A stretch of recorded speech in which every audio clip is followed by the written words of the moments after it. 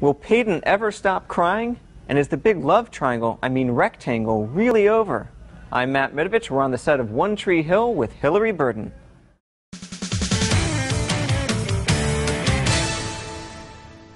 Will Peyton please stop crying this season? Oh man, it'd be awesome, right? This person is very upset that you were so upset. I tell you what, I don't even cry in real life anymore.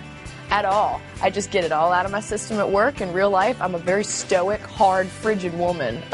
So I would love to stop crying at work so I can emote in my real life again. Now, what's your own trick for getting the waterworks going? Do you pull your eyelashes out, or? No, I think about horrible things. Okay. And you never run out of the supply? No, there's just so much horror. I just think about sadness, you know. It's a really sad way to make a living, you guys. Just weeping constantly. Now, what do we do in the season? Are we flashing forward like 15 years and everyone's middle-aged? Yeah, actually, no. Can you see dude, seriously, do you see the white hair? This is what this show has done to me. I've got all this white hair. Don't zoom in. It's embarrassing. Don't point that out. A casting director might be watching. I know. Hopefully I'll get like the real neat, like crazy lady parts. But yeah, I'm trying to grow my Bonnie Raitt stripe, you know? Just get that big white streak up front. So you read the season premiere script. Did you have any doubt who Lucas was going to call? Had you formed an idea in your own mind over who it was going to be? I'm not telling you anything. No, don't tell me, but, you know. I think that what was hard for me is that we didn't know all summer while we had our hiatus who he was going to pick. And realistically, he could have picked any one of us. You know, right. There was a good excuse to pick any one of us. And so I know all of us girls were asking each other, like, seriously, have you heard anything? Like, which one of us is going to be making out with Chad all year?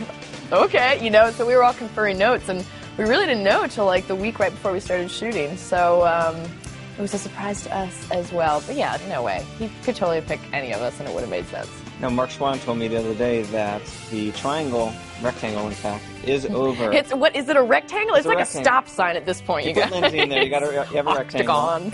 He says it's over after the season premiere. Is that kind of a relief to you in a way, or did you have fun playing the triangle, rectangle? Here's the deal. Mark says that, but I know come episode like 8, he's going to get bored again, and he's going to do it all over again. Somebody's going to slip and sleep with somebody, or...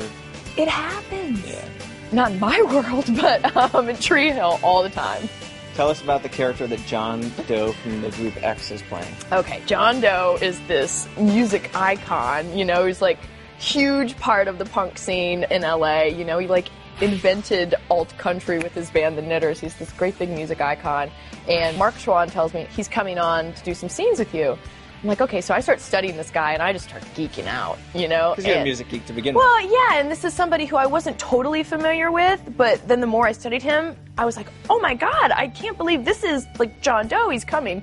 It's going to be great. So he shows up, and he plays a character that used to run in the same circle as my birth mother. So he's telling me all these stories about her, and it's very, very cool. Someone who knew your birth mother. I know, so I'm getting to hear all these secrets about Ellie, you know, because over the years, you know, Ellie, who started off as a very seedy character, became this great big part of my heart, and then, you know, when she passed away, it affected Peyton a great deal, and so to find out what she was like at Peyton's age is really interesting, and yeah, it's cool to have him around. He's pretty cool, you guys. Speaking of people who are cool to have around, would you like to see Jake resurface?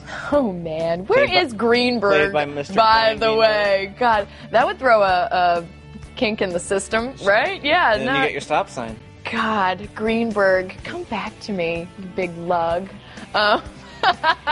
He's going to love that. Greenberg and I have a lot of fun together. Yeah, the Peyton-Jake thing was never really resolved. No. So, I don't know. We'll see.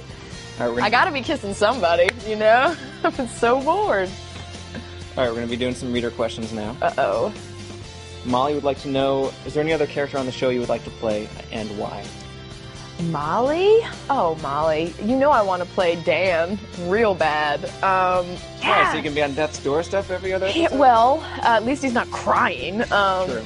No, I think the Dan character's great. Really great. And my favorite thing about villains, because there are definitely the kids in the camp that, like, hate Peyton. They're like, oh, man, she just gets away with everything, and she's the worst, and she's a terrible friend, and And Peyton's pretty much a villain, but the great part about being the villain is that they don't think they're the villain. They think everything they're doing is justified and totally right. So I would love to be able to play the Dan part and apply that same mindset to it. Just like, well, of course I killed my brother. I mean, who wouldn't? Yeah. What song would you use to describe the Peyton-Lucas romance?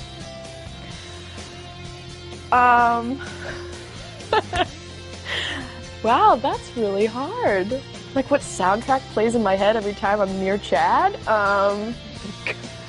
Let's see, probably U2, With or Without You. God, that's a good one, right? Good call. Just slow dance to it, like this.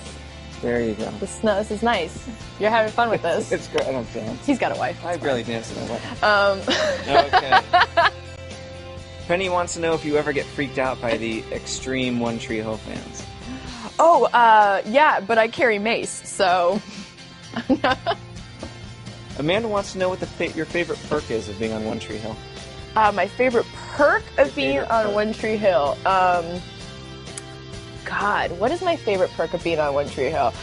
Shooting in Wilmington, you know, Wilmington's awesome, and we've gotten to kind of stay outside of the madness for 6 years now, and my whole family lives here, and so I get to be like normal when I'm not here acting like an idiot. So once you're no longer in Wilmington, whenever it is that the show ends, that will never happen. But theoretically, the show I'm going to be mayor someday. of this town. Okay, so you'll be mayor. Yeah, okay. Duh. Rich wants to know if your house has been haunted lately. Oh, yes! Okay, this is going to freak you guys out. Rich knows this stuff. No, Rich, seriously. Oh, this is going to freak you guys out. So, lately the ghost activity in my house was really kicked up, and I'm walking around downtown yesterday, and this girl comes up to me, and she's like, I have to tell you something, I don't want it to freak you out. And I think she's going to tell me, I know where you live, because that freaks me out, you know? I know where you live. Don't tell me that! Okay. So, this girl walks up, she's like, I have to tell you something. She said, I saw you getting in your car the other day, and I saw a flesh spirit in the passenger seat of your car. And I'm like, what? Uh-huh. She goes on to describe this spirit sitting in my passenger seat, and she describes verbatim the woman that haunts my house. I have pictures of this woman. She describes, I mean, to a T, what this woman looks like, and I'm just looking at her like, uh-huh, oh, okay. She's like, did I freak you out? I'm like, no, what's a flesh spirit? She's like, it's not a dark spirit or a light spirit, like a demon or an angel or anything. It's like a person that was alive, and she's looking out for you now. So not only is my house haunted, you guys, but my car is totally haunted. All that's left is like what, your gym? Yeah, right? Yeah. Pretty neat. Last question. Susanna wants to know, and this is why I love fan questions, because I can ask this one. Oh, no. Who's the best kisser on the show? Probably Sophia. Of the That's all you get.